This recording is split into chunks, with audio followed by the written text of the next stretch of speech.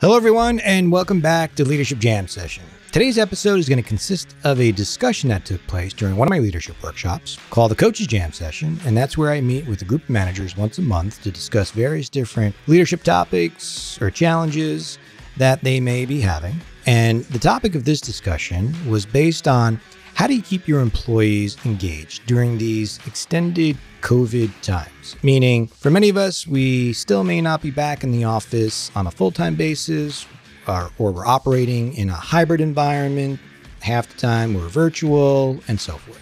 So I'm going to drop you into this discussion that takes place after a group activity that I did with them, where I showed them an image of a lighthouse. And this lighthouse, in the back setting, you see the lighthouse in stormy weather at dusk, and I asked the managers to write down what the image represents to them. As they see the lighthouse, the beam of light shining through the storm, what does this image represent to them? It was a great way to kick off the discussion, and you'll be able to then follow along as you listen to the discussion from that point on. So take a listen, and I'll come back on the end to highlight a few key takeaways for you.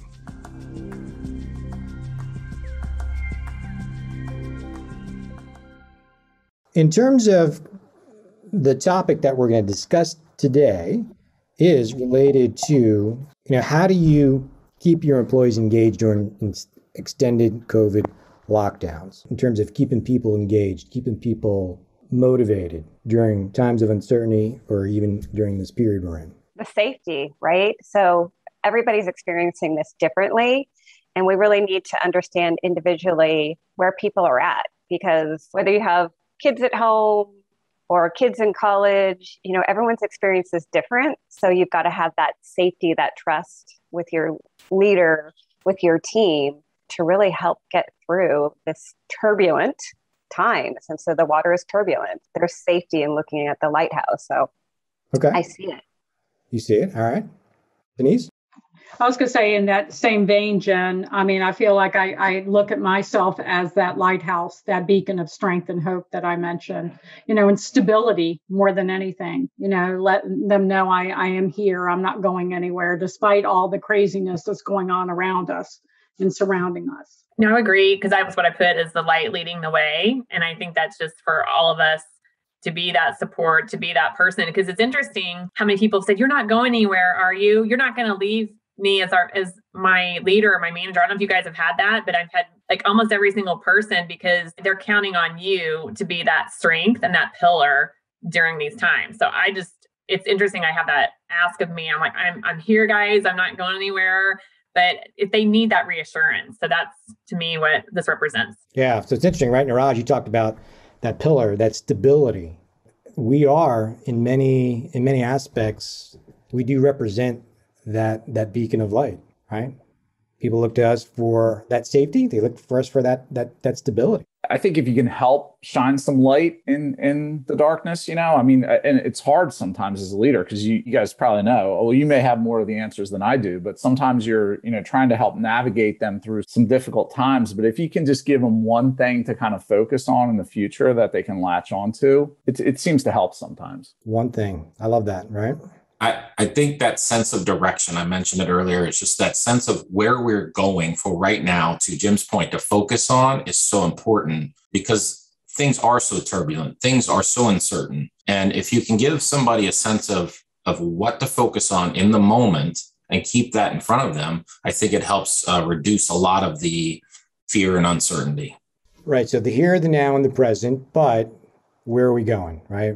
Paul, you were going to say something else? Well, Kevin and Jim said it basically, but in the vacuum, in your basement office or wherever your office is in your house, you start to think, if you're not hearing from your boss, the waters get turbulent, your mind goes crazy, you start to commiserate with friends, and you can start to circle the drain. But if, as a leader, we give our clear purpose to our team, that remains, despite everything that's different now, we still have a very clear purpose and a very clear job to do. And I still care about you. It's just that, it just looks different. Yes. So, what's interesting is the basics really don't change, do they? Right? Good point. employees want to know expectations. They want to know what the vision is, where we're headed.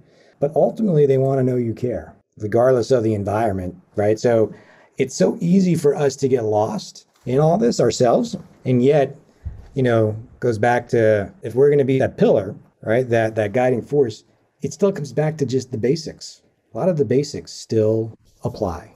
Maybe some a little bit more than the other, but I think what you said is critical, right? Employees just want to know you care. Hey, Rob, one of the things I was, this is me trying to multitask, which is never pretty, but there to just emphasize a couple of the points that you were making. There was an article in Forbes, it was earlier this week, the 19th, last week, I guess, about empathy being the most important skill in leadership in this kind of COVID thing. I don't know if you saw the article. So, the article was saying that, it used to be thought of more as a soft skill, but there's some data behind it, how that when, people feel safe, more engaged, they're more, a couple of you were talking about, keeping them focused on things we can control. It's easier to do that if there's some sense of, stability, safety. I mean, Tracy, you mentioned like your people are saying like, you're staying, right? You're the one kind of rock there. So I don't know. I thought that was an interesting, I'll send that article. So one of the key concepts here in some of the steps to consider is in times like this, you want to lean more on that supportive leadership style, which obviously means, being more empathetic, trying to be more in tune, be more of that sounding board, right? So you can understand what's going on. But it is interesting, the whole safety thing, right? I mean, this gets back into, we're all familiar with Maslow's hierarchy of needs. One of the needs is safety. In times like this, I think several of you brought up when I showed the lighthouse, I think if not almost everybody thought of safety, safe and welcoming. That's one of the key pillars that we need to focus on in this time. We need to make sure our employees view us as providing that safety. Because the other thing that you have to remember is they may not have that sense in their personal lives, right? And so that's the other part of this, is to understand obviously what's going on at work, but what's going on outside of that could be impacting them as well, which might be a little bit more difficult to manage, or you might not even feel comfortable managing through that or even asking questions around that. Oh, by the way, I did want to highlight one thing. What was interesting with even though there was some common themes with the lighthouse exercise, there was different perspectives though. Different things resonated with different people, right? Gets back to the supportive piece in terms of understanding and knowing your people's needs. Because what they need is going to be different from one versus the other. Now I'm stating the obvious, but you can't assume what's working for one in this time is going to work for all of them. So that tailored approach is critical. Other best practices or other things that anybody has done. Raj. Yeah, I was just thinking of one where I know we're all thinking this or doing this, and that's really just encouragement for those low performers, encouraging them because that's maybe not where they're used to being. And they're going through, using your visual, some really treacherous times. But we don't want to swing the pendulum just to one end, also celebrating and recognizing the performers, the high performers. Mm-hmm. You need, you're going to see both sides in a team, and it's really up to you to try to maintain and the discipline that you are really there to support your whole team. Okay. Thoughts on that? We agree? Jim? So one of the, PJ, and you can jump in here too, one of the contests that our VP of sales has encouraged us to kind of work on, we call it Champions for Customers. People that win the award get these crazy boxing gloves. But it's the point of this award is focusing, as Niraj said, on some people that are exhibiting strong behaviors, the core behaviors that we're trying to focus on: proficiency in disease state knowledge. We kind of have core behaviors: knowing your business, knowing your products, knowing your competition, be able to make impact, executing, all these sorts of things.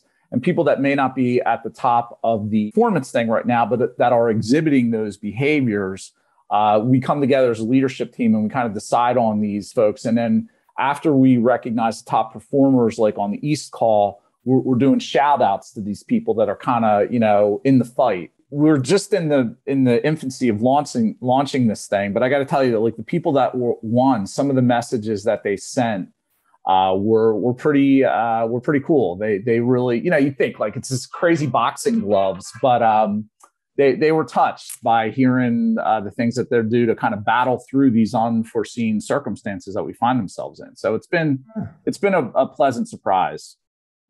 That's great. That's awesome. It's a pretty cool program. We renamed it in the West, Going the Distance, but it's exactly the same program. And when they win these boxing gloves, they then sign them, take a picture with them, send the picture in, so it all comes full circle. And in the next month, the next set of winners, those winners will send their current gloves, signed gloves, to the next winners. So then the next winners will do the same thing. And so just kind of keeps the traveling boxing gloves alive. And it does help, actually, Jim. I think you're right. I mean, people are responding to it. And people who are receiving these are loving it. So let me ask you. That's a great idea. I might have to steal that one. Yeah. So why do you think people are latching onto it? I think it's Niraj's point. I think it's focusing on, or maybe that's a piece of it, but focusing on people that are battling through that may not be seeing the high performance, but you're reinforcing their persistent and, positive behaviors. All right. So the first piece here is, as we talked about, just having that supportive leadership, right? And for all the reasons we talked about. The second thing on the list is recognition and rewarding and acknowledging and appreciating your employees, even the small wins, right? So Niraj, to your point, I'm glad you brought this up. In times like this, it is important to acknowledge even the little things, even, that such as even affirmation by sending like a simple thank you goes a long way, right? So the appreciation, recognition is important in times like this, right? Across the board. Yes, Denise. I'm going to say this is really a silly thing that I did, but I provided my team with, have you ever heard of those Damn It dolls? I don't know if you've ever seen them. They're so funny. I mean, and they're designed to slam, and it has a really funny saying on it when you're very frustrated. And, we're going through some growing pains as a startup biotech and as we're expanding. And, people get frustrated sometimes. They take his Damn It doll and everybody just slam it on the desk during our calls when I have to deliver bad news. Damn It doll. And I tell you, that's been a lot of fun, awesome. The Damn It doll, for sure.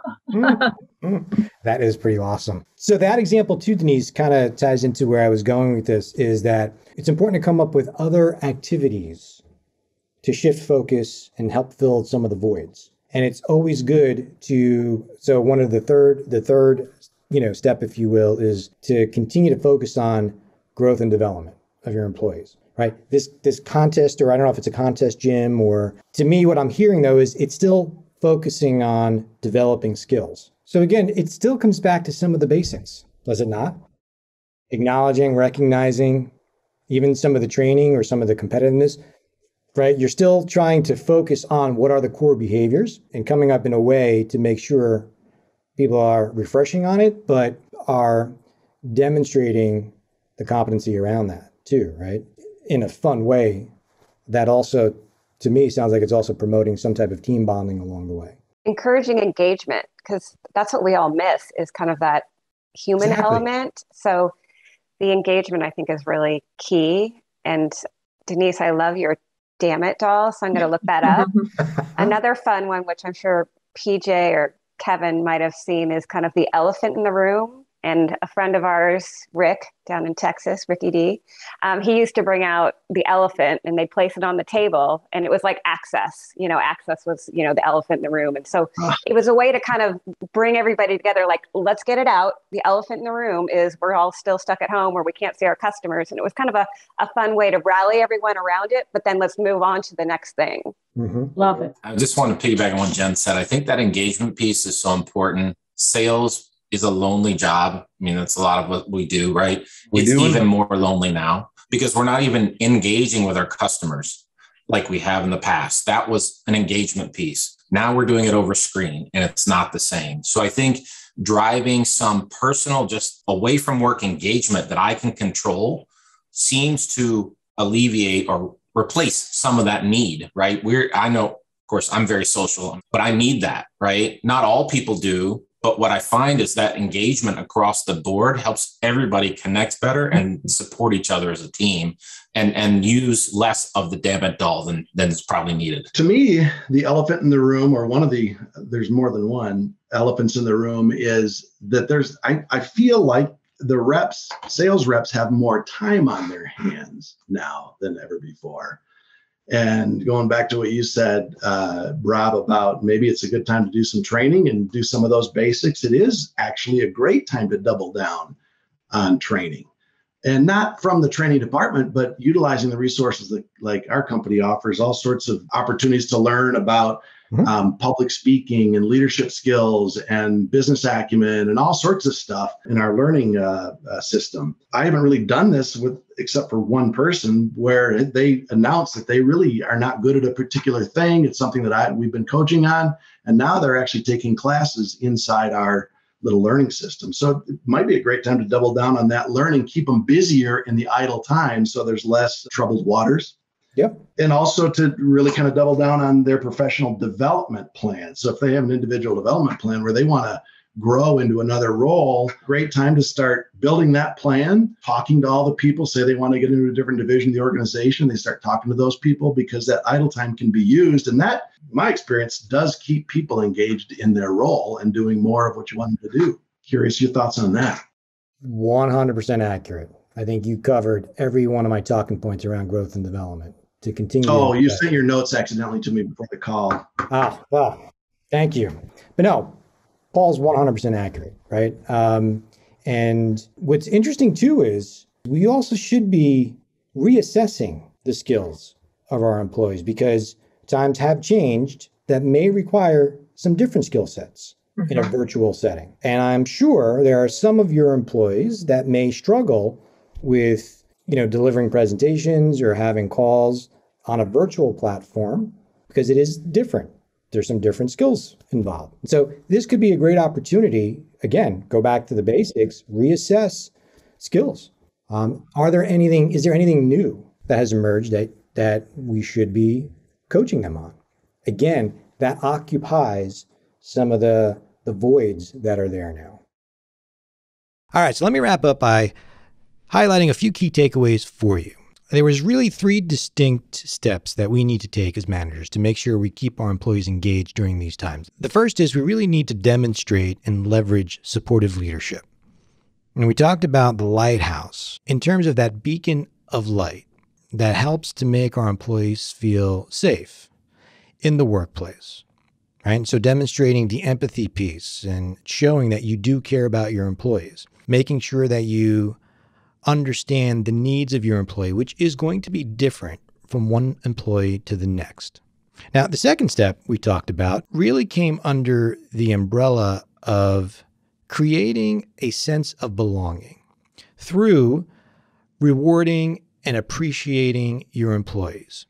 And some of that came through in terms of recognizing and praising individual contributions, celebrating the small wins, perhaps maybe instituting some different events in a fun way, maybe some competitions, anything that you can do to help fill the voids that are there. And the third piece is we really do need to invest in growth and development. As you heard some of the managers talk about, it's a great opportunity if there is some downtime to make sure that we're building the skills, the behaviors, and competencies of our employees, particularly as times are changing, reassessing the skills of our employee based on identifying any new gaps that might have emerged that require different skills and new learnings. And I do want to wrap up just by thanking the managers who contributed and sharing their best practices during this workshop. And I appreciate you listening to today's episode. And if you like what we're doing, please subscribe. And we'll see you on the next Leadership Jam session. Thanks. Take care.